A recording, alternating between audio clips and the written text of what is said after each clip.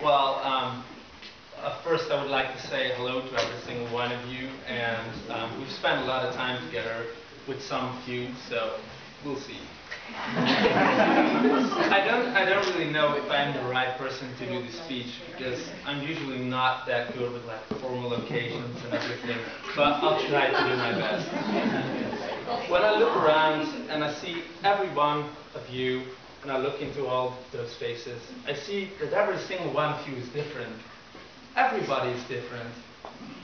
But one thing we have in common. And when I look into all of those eyes, which are looking at me, I can see it very obviously.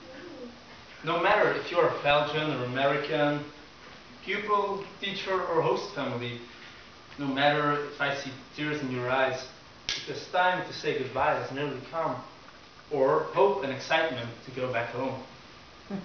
However, all of us are different. We have one thing in common these past 2 weeks. These amazing past 2 weeks, which went by way too fast. In those 2 weeks, we discovered the beautiful California.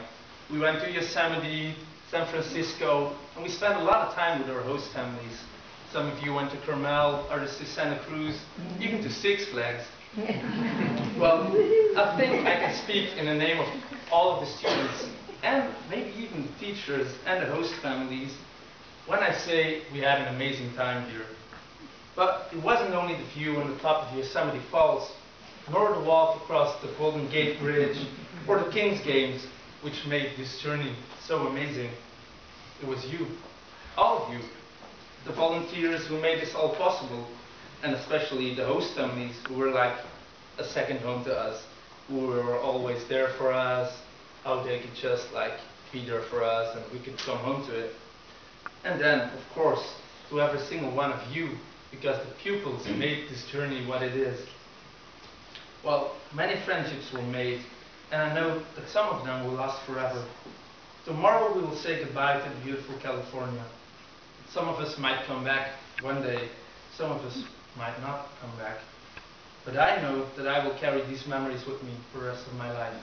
Not only in here, but by the time this gets a little foggy, I know they will still be here.